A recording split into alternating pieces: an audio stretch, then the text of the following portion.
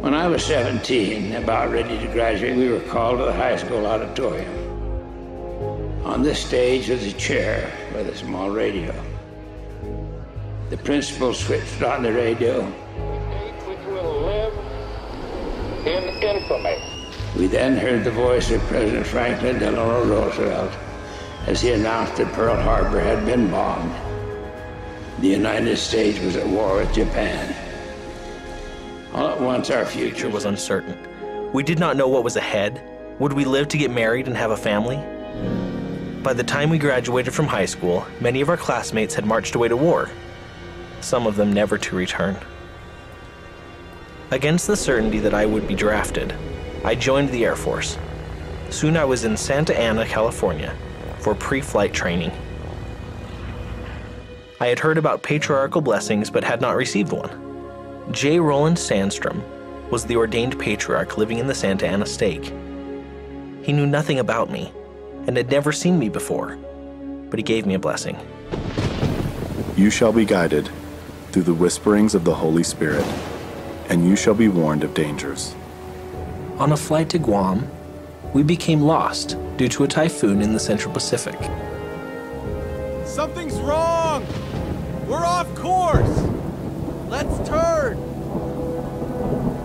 I remembered the words of my patriarchal blessing that told me if I would heed the warnings from the Holy Spirit, Heavenly Father will bless me so that I might again be united with my loved ones. I would be blessed to return from the war if I kept the commandments and if I heeded the promptings of the Holy Ghost. At that moment, I received a prompting to hold our present course. Hold it just a minute.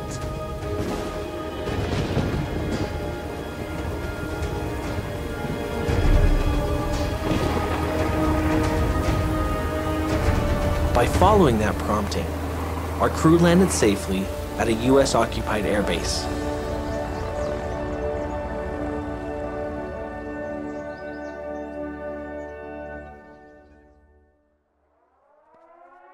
With all that is going on in the world, with the lowering of the moral standard, you young people are being raised in enemy territory.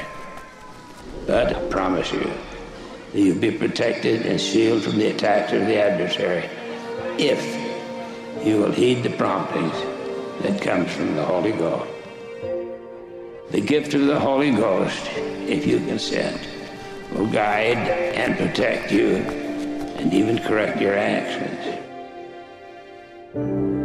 He is the spiritual voice that comes into your mind as a thought or a feeling. Take hold of your life and order yourself to be better. You will be washed over and protected, and you yourself will know by the promptings of the Holy Ghost which way to go. I promise you that it will be so.